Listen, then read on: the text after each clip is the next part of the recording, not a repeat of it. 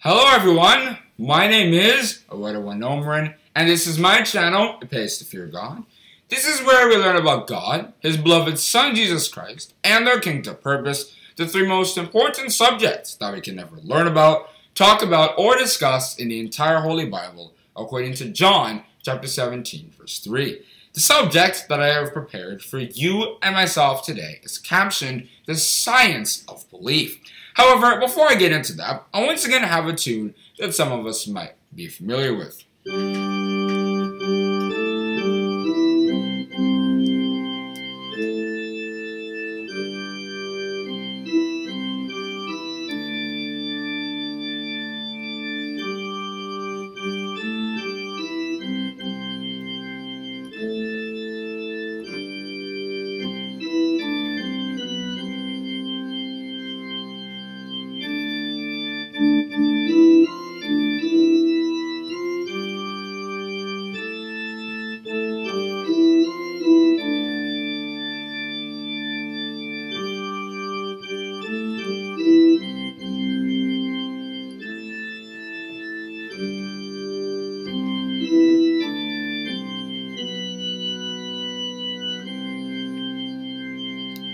Once again, the subject that I have prepared for you and myself today is captioned, The Science of Belief.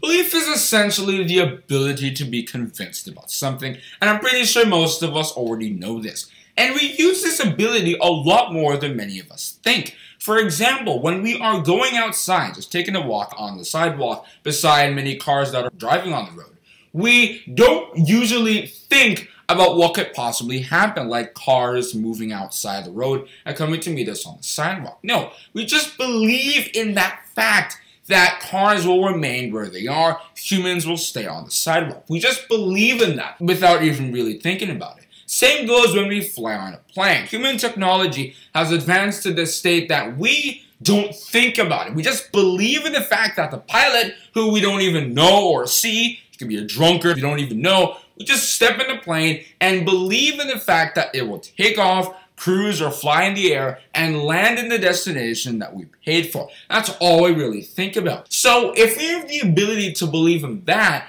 then believing in God shouldn't really be that hard, because anytime when you think or hear somebody else talk about believing in God, many of us just feel sad because it's so hard, it's so difficult, but it isn't, because we always use that ability when we are walking, when we are in a vehicle, or whatever case it is. We just believe simply because maybe human technology has advanced to that extent, but God should be seen the same way.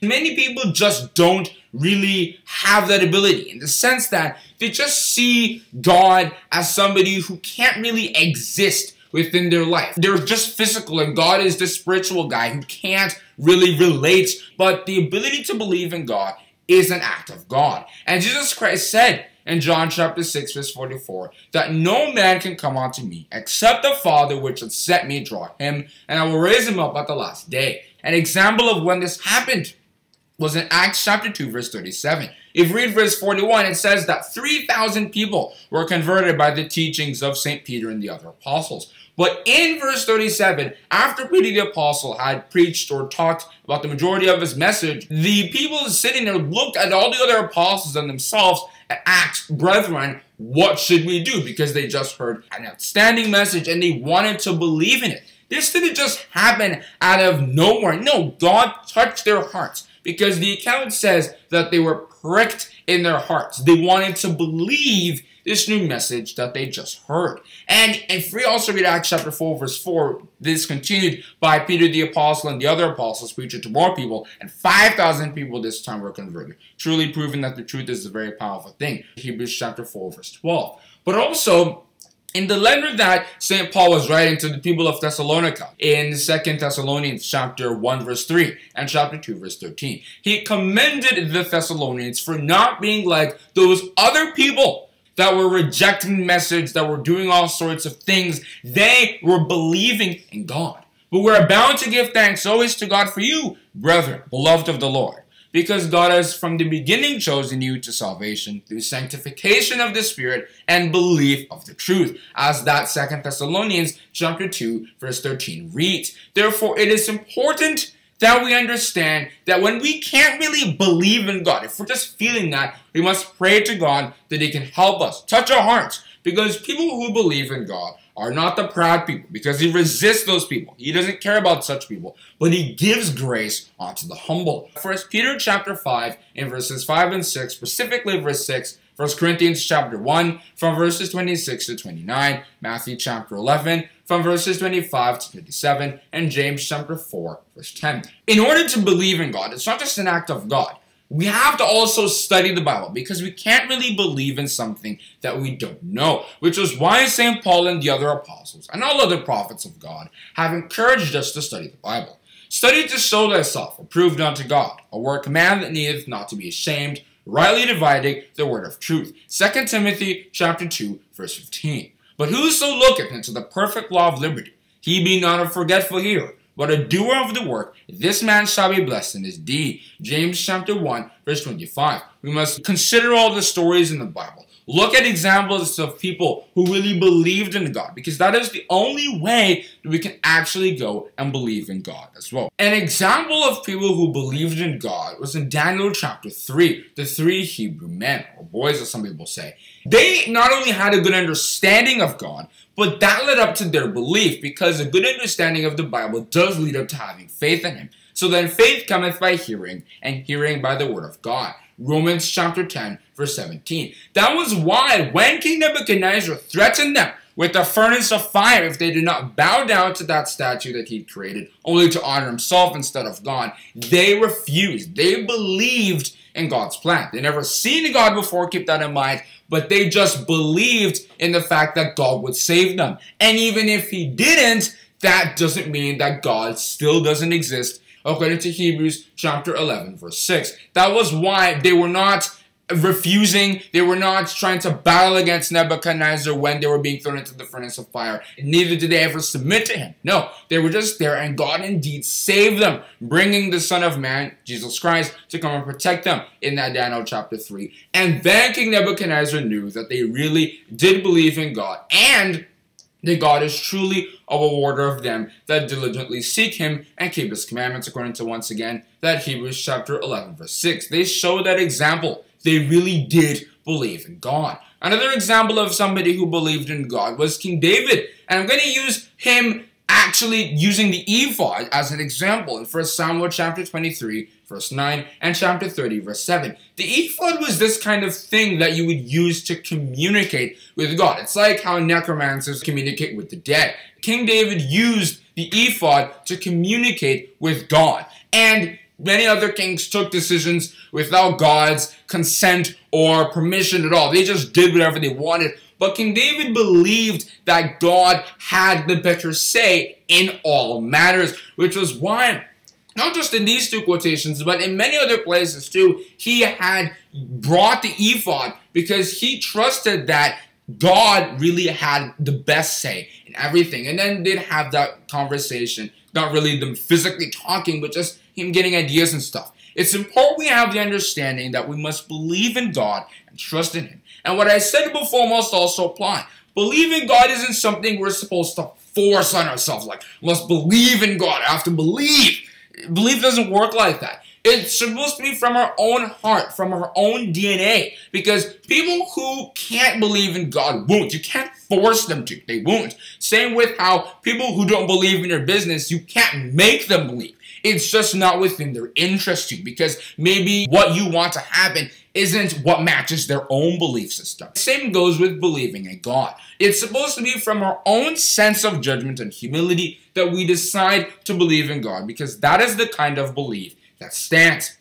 Now, there are people that I'm going to talk about that just can't believe in God, and such people are called the natural man. They don't believe in that idea of worshiping somebody who is bigger than them. And it's not just atheists that count in this, because there are some atheists that generally have good spirits. Many Christians are within this gang of people as well. It is just not within their body system to believe in God and his principles. They just aren't within that category. And St. Paul talked about such people in 1 Corinthians chapter 2. If you read it from verse 11, it talks a lot about it, but specifically verse 14, where he stated, "The natural man receiveth not the things of the Spirit of God, for they are foolishness unto him.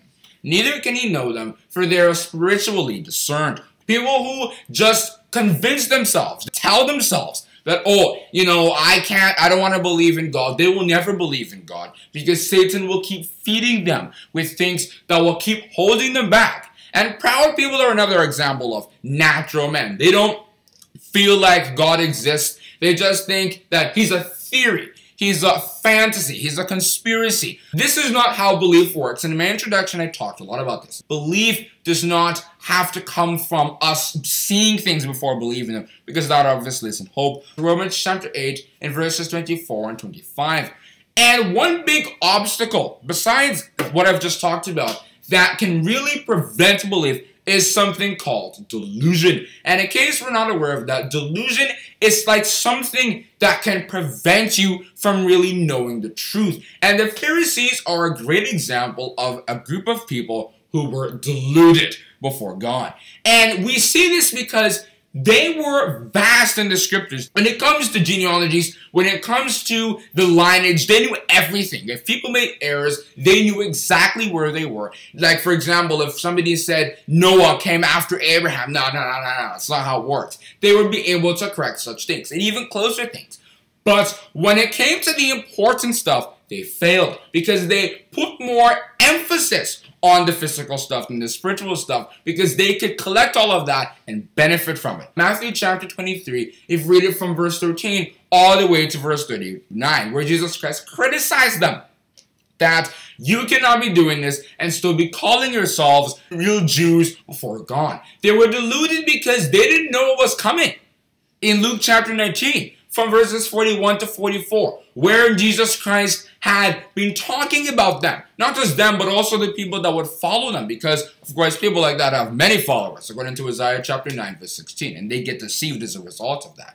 They did not care about what Jesus Christ was saying. This was the person who was going to send them that message that if you don't listen to what I'm going to say, the Romans are going to come regardless. They had to escape, essentially, so that the Romans wouldn't kill them. But because they were deluded, they would hear the truth, but it wouldn't make sense to them. They just said, forget it, we'll stay in Jerusalem and keep praying, because maybe praying had helped them before. But of course, because God was just done with them, the judgment came regardless. They cocked their ears. They were dull of hearing, as Jesus Christ told them, and also the others that follow them once again. According to Matthew chapter 13, from verses 15 to 17, Matthew chapter 15, from verses 7 to 9, and Isaiah chapter 6, in verses 9 and 10. They cocked their ears. They didn't want to hear anything besides what they themselves believed was the truth. And such people will never get to believe in God. Pharaoh is another example of somebody who was deluded.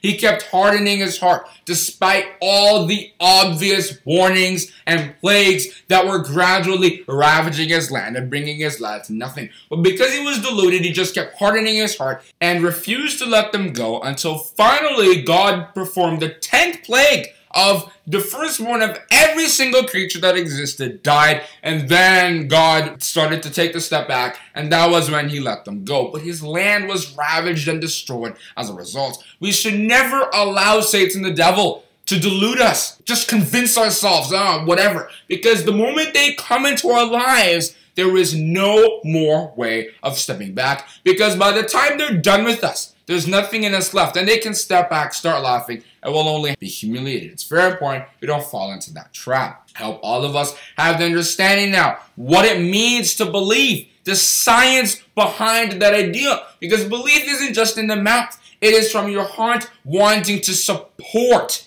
such ideas. And that is what it really means to be a Christian. And it is through such belief that we can go do the works that it's supposed to lead to. James chapter 2 from verses 14 to 26. And it is only such ideas of belief that can actually be kept to the end, because it is only the belief that is kept to the end that will actually be justified before God. Cast not away therefore that confidence, which hath great recompense of reward. For ye need patience that, after you have done the will of God, you might receive the promise. Now the just shall live by faith. But if any man draw back, my soul shall have no pleasure in him. For we are not of them that draw back unto perdition, but unto them that believe to the saving of the soul. Hebrews chapter 10 and verses 35 and 36 and verses 38 and 39. Because without all of this, it is impossible to worship God, keep his commandments, and inherit the various rewards that he has promised to them that do so. Hebrews chapter 11 verse 6. And I choose to end my talk on the subject, the science of belief. To conclude this episode, I once again have a tune that some of us might enjoy.